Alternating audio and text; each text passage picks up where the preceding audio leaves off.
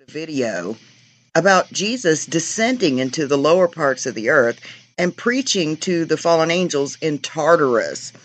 And I had two people so far post, no, he didn't go to hell.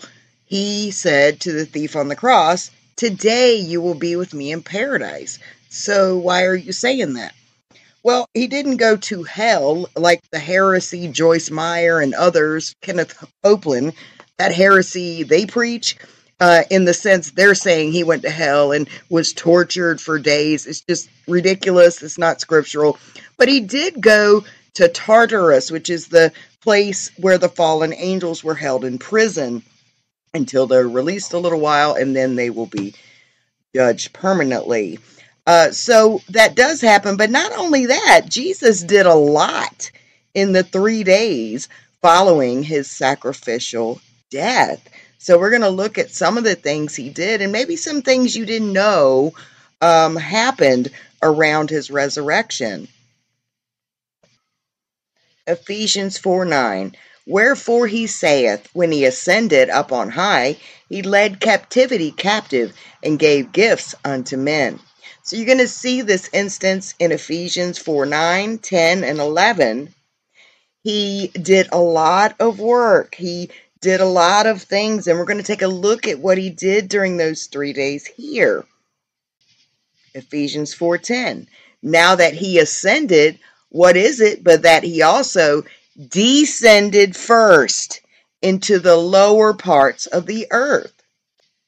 Ephesians 4:11. He that descended is the same also that ascended up far above all heavens, that he might fill all things. So you see, he accomplished a lot. Now here's a verse in Peter where it talks about Jesus descending to preach to those fallen angels that God bound in Tartarus, which is the lowest part of the Greek mythological underworld. And it's the name of what they call the prison where they were bound until their final judgment. They'll be released for a short period, and then God will deal with them permanently. So this is 1 Peter 3:18. For Christ also has once suffered for sins, the just for the unjust, that he might bring us to God, being put to death in the flesh, but quickened by the Spirit, by which also he went and preached unto the spirits in prison, which sometime were disobedient, when once the long suffering of God waited in the days of Noah, while the ark was a preparing, wherein few, that is 8 souls, were saved by water. And we know that the fallen ones, the watchers, that made an oath on Mount Hermon in Genesis 6 to mate with human women. Jude talks about them leaving their first estate, their habitation. That is their oikaterion. It means their spiritual body to manifest in a physical body, mate and have children with human women. That created these, what the Greeks call the demigods. But Genesis says these are men of renown, mighty men of old. And they were worshipped as gods by the Greeks and the Romans and other pagan cultures because that's from the pagan point of view. Those are the same principalities that God condemns in Psalms. It says, you shall die like men. You shall fall like one of the princes, because they ruled unjustly. So we see that they are bound in prison. In addition, I believe he also preached to the Old Testament saints, those that had died before Christ was crucified, because all of the bulls and goats and animal sacrifices were just a shadow of Christ. That we can see that in the book of Hebrews, where it says the law was a shadow of good things to come, but not the very image of the thing. So here in 1 Peter 4:5, it says, who shall give account to him that is ready to judge the quick and the dead. And quick just means alive, like the quick and the dead means living. To quicken something is to bring it to life. So we can see here he will judge the quick and the dead. For this cause was the gospel preached also to them that are dead. So it's not the same account. It's not talking about the fallen ones here. That they might be judged according to men in the flesh, but live according to God in the Spirit. So people would ask, well, why did he preach to fallen angels? To get the keys to death, Hades, and the grave, and to proclaim, hey guys, you're not getting out of here. You're not going to win. I've already beat you. This is how he made a show of them openly, triumphing over them in it. So we see he descended to preach to those entities. He descended to paradise and preach to the Old Testament saints. I don't know for certain if they were in a holding place until his resurrection, but I come to that conclusion for an interesting reason, and I'm going to show that to you in just a moment. Here's where Mary Magdalene sees the risen Lord, and she doesn't even recognize him. She's so grief-stricken, and he's in his glorified self. He's still him, but he's glorified now. He's risen, and he has not yet ascended to heaven, to the Father.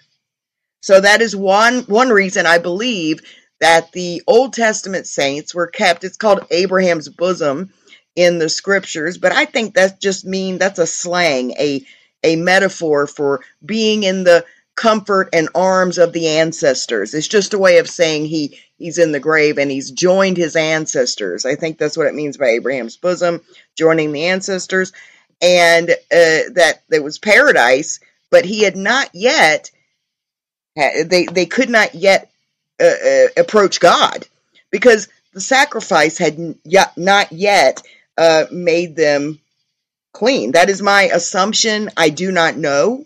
Maybe paradise is in heaven, but at this point he had not ascended to the Father.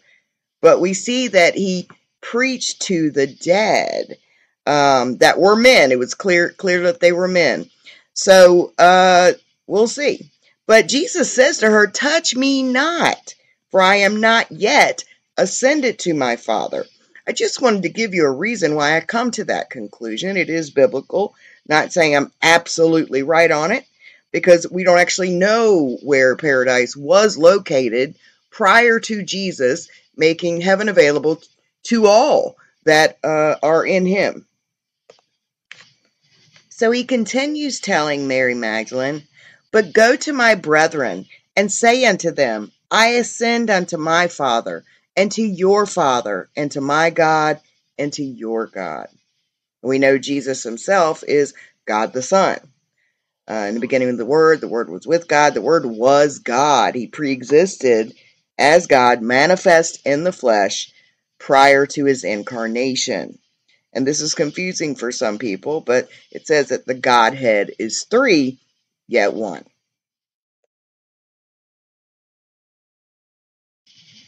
This will just give you a little bit of joy. It tells us some more of what he accomplished, but you'll see why I read this. It's relative to this.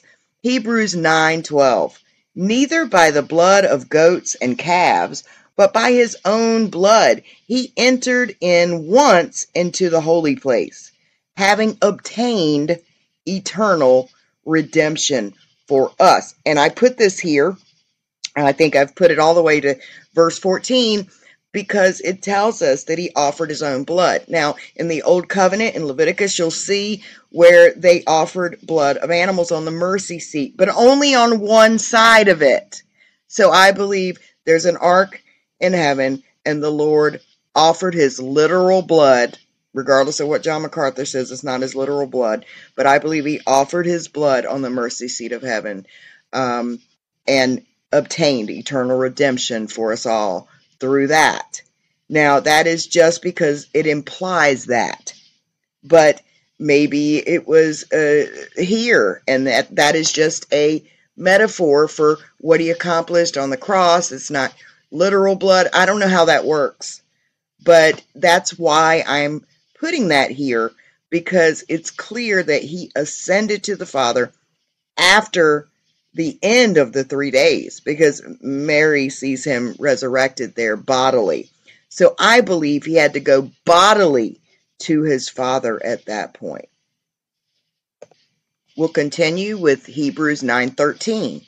For if the blood of bulls and goats and the ashes of a heifer sprinkling the unclean sanctifieth to the purifying of the flesh, Hebrews 9:14, how much more shall the blood of Christ, who through the eternal Spirit offered himself without spot to God, purge your conscience from dead works to serve the living God.